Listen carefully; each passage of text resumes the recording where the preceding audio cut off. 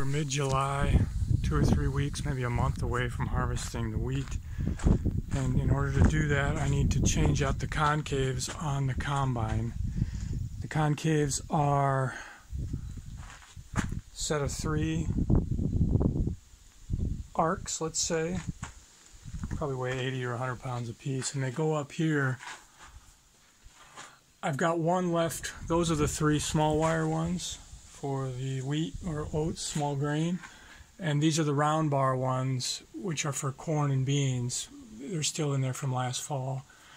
The rotor, these are RAS bars here. This rotor is, I don't know, about 8 feet long and 30-inch diameter, and it spins at 500 odd RPMs as it brings in material from the front of the combine into the rotor. And then the distance between these RAS bars that are on the rotor, and there's a bunch of RAS bars all along bolted on, you can control the distance between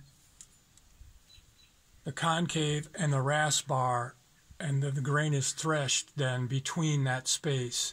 And you can control and open it by this mechanism here, which is a, I don't know, actuator I think you would call it, but essentially it turns this little gear, which turns this gear, which turns this pinion or rack, I can remember which is which. That rotates this shaft, which lifts, raises and lowers these, which has the effect of raising and lowering this plate. All 3 concaves are bolted to this plate on this side, and they're locked in on the other side in kind of a pivot. So you have to take these out, and like I said, they're kind of heavy, and then put in the appropriate ones for whatever you're harvesting. So I'm in the middle of that right now.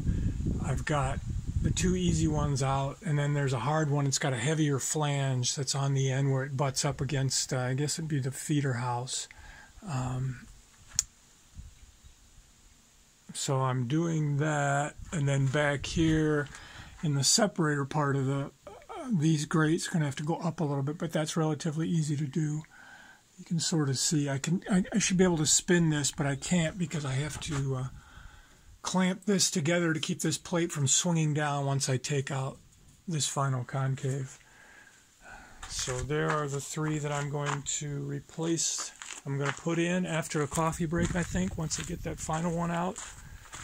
And we can go in here. The corn head, I just got a puller. I'll show you that in a little bit.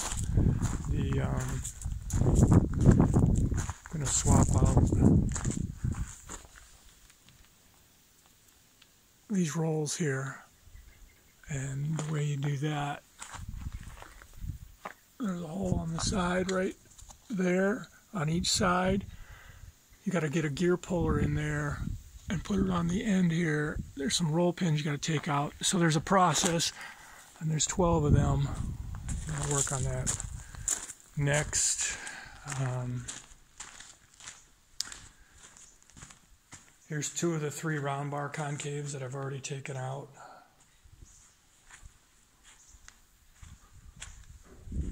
And then again, once I'm done harvesting the grain, I'll